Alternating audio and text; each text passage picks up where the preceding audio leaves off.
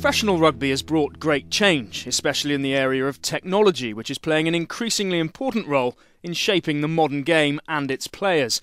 English champions Wasps are in the vanguard of this change, and Total Rugby went to meet the club's chief video analyst, Adam Grainger. On match day, we have a cameraman, and he is on the other side of the pitch to us, unfortunately, as in the side where the coaches sit and the players change, etc.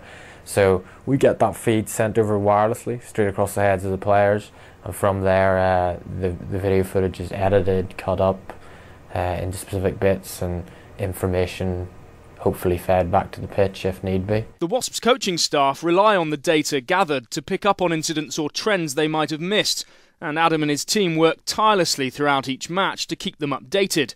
And as the game ends, Adam's work is only just beginning. The minute the final whistle's blown, all what we call our game codes is done. So myself and a student placement guy we have in for the year, he helps me where we're coding everything as the game goes.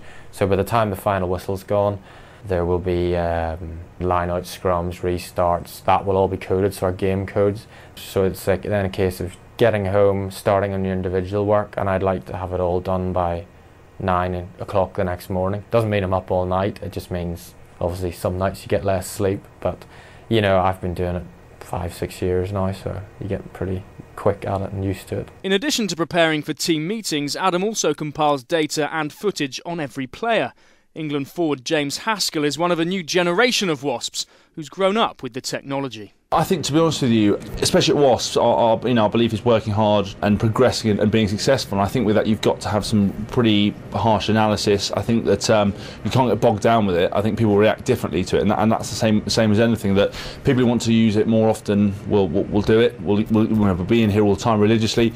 Some of the senior guys will just have the stuff that's in analysis. I think, to be honest with you, it's a pretty important aid, and that a lot of these guys do use it, especially the senior players, because they always want to get better. They still want to play international rugby, or they still want to be successful for Wasps and stay in the team. So if this enables you to do that, then they'll buy into it. As well as scrutinising the Wasps' performance, Adam also provides a breakdown on the opposition. A big advantage for a modern open side like Tom Rees. Sort of the very top level, having that split-second reaction is often what makes a difference, and perhaps having an idea as to what your opposite man or what the opposition are going to throw at you definitely does help. Like Haskell, Rees has come up through the ranks taking this type of information for granted, and often puts in extra hours at home. Personally, I do most of my analysis just sort of focusing around my own performance. I mean, we're able to sort of pull up all our own clips and see what we've done, knowing that the team analysis we've done sort of in groups and before we go out to train. But normally sort of the day after a game you come in, you see what your numbers are like, and